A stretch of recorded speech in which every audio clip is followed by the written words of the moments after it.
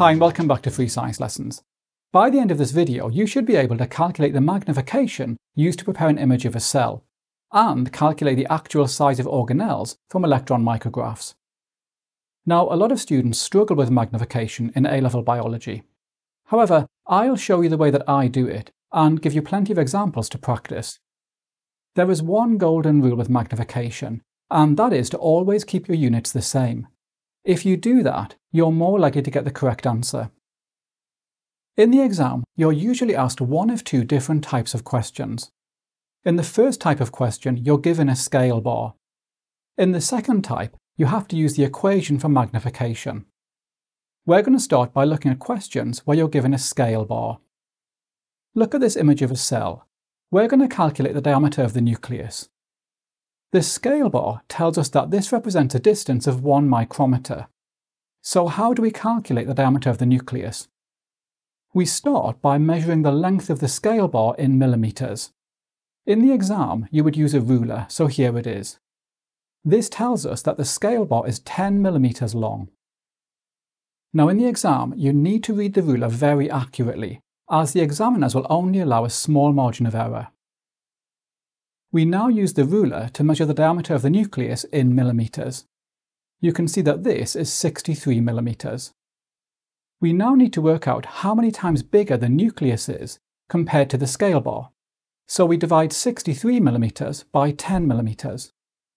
This tells us that the nucleus is 6.3 times bigger than the scale bar. The scale bar represents a distance of 1 micrometer, so we multiply 6.3 by 1 to get the actual diameter of the nucleus as 6.3 micrometers. Here's one for you to try. I'd like you to determine the length of organelle M, which is a mitochondrion. So pause the video now and try this yourself. The length of the scale bar is 37 millimeters, and the length of the mitochondrion is 21 millimeters. Notice how I'm keeping the units the same. We divide the length of the mitochondrion by the length of the scale bar to get 0.57. This tells us that the mitochondrion is 0.57 times the length of the scale bar. We know that the scale bar represents a distance of 2 micrometers. Multiplying 0.57 by 2 gives us a value of 1.14 micrometers for the length of the mitochondrion. Okay, now we can also calculate magnification by using this equation. Magnification equals image size divided by object size. Now, it's critical that you learn this equation. Some students prefer to work with a triangle, so here it is. And remember the golden rule: always keep your units the same. Let's look at a typical question. The actual length of organelle M is 0.8 micrometers. Determine the magnification of this image.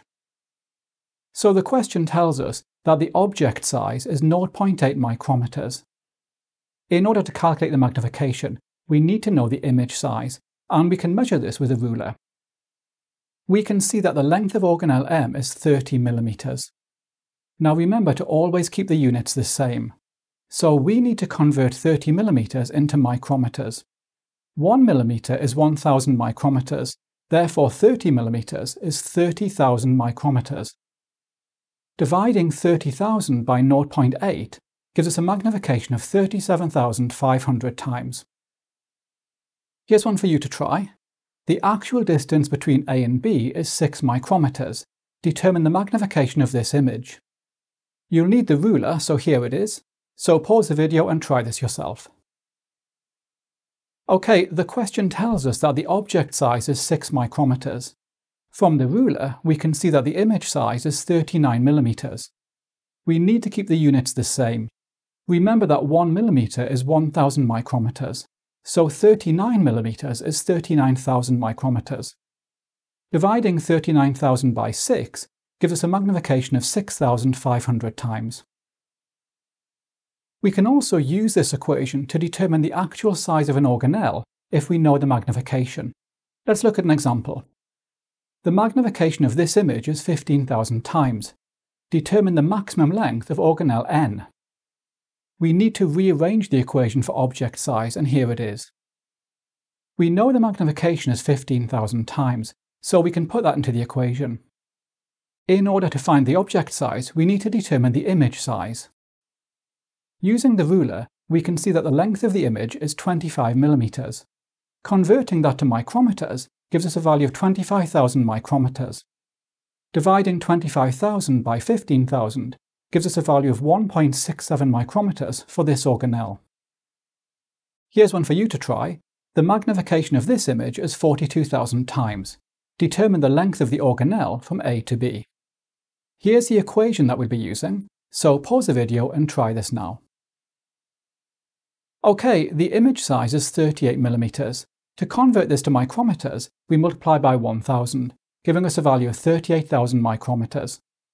To calculate the object size, we divide this by the magnification, which is 42,000 times. This gives us an object size of 0.9 micrometers.